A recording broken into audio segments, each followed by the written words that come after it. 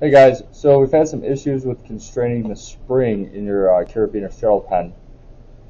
So I'll show you how to remedy that. So I just made a sample spring and a little cylinder here. So I have the two parts, a cylinder and a spring, simple assembly. So if I go to constrain, the way that I have this set up now, I just can't constrain the spring. I can grip or grab the cylinder, but there's nothing for me to handle here on the spring. Okay.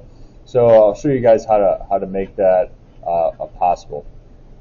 What we want to do is we want to go back to our spring. Okay, so here's your spring file, and I have a coil here, and there's two things that you could do. Okay, there's two things that you can do. One, and you have to do this in the original file for the spring. One of them is you can make the axis visible that runs through the center. So you can right click and visibility in the y-axis. Let's go ahead and save that, and this should work now. See how that axis shows up now? Now I can go ahead and hit constrain in here, and now I can constrain that.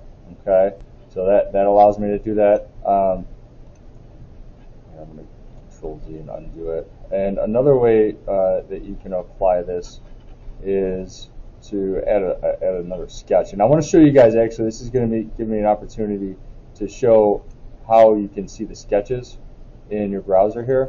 So let me go ahead and go back to my spring, and I'll expand my coil, right click on sketch, and go to edit sketch. So you guys, I believe, just have a radius, and then you have a profile, right?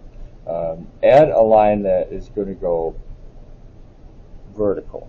Okay, so I'll just make it like 1 inch. All right, doesn't really matter. Finish the sketch. I'll save this. So now, if I see the sketch, now you guys, right now in your browser, you're in the assembly view portion or viewing. Okay, if you go to, and you can't see the sketches, you can only see the origin when you expand each part. If you go to modeling right here, and then go to, I'll expand the spring, and let's see here, expand coil right there. There's my sketch. Okay, so you have to go to modeling right there. Right click on sketch, go to visibility, and now I can see that sketch, and you can constrain to that line. Okay, so there's another option for you. Okay, you can cancel this. You guys, make sure that your main parts, like the main portion of the barrel, that should be grounded. Okay, so when you insert the parts that you don't want to move around, right click on it and then select grounded. So that, like, I've grounded this cylinder, it doesn't move around on me. It just makes it a little bit easier to work with. Okay, hopefully this helps you guys out. Thanks.